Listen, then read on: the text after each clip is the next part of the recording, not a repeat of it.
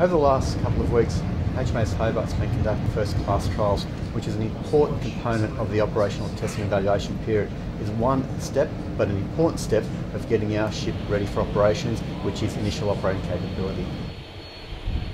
First class trials are about setting the baseline for a new class of ship and finding out its true capabilities and limitations, and then saying this is how we do this particular evolution for the entire class of the ship.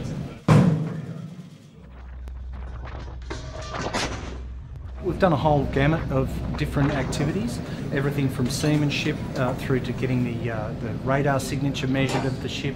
We've done the first launch of the shipboard torpedoes from a DDG. And particularly the CWIS firing in a surface mode. It's the first time we've ever used that weapon against a surface target in the RAN.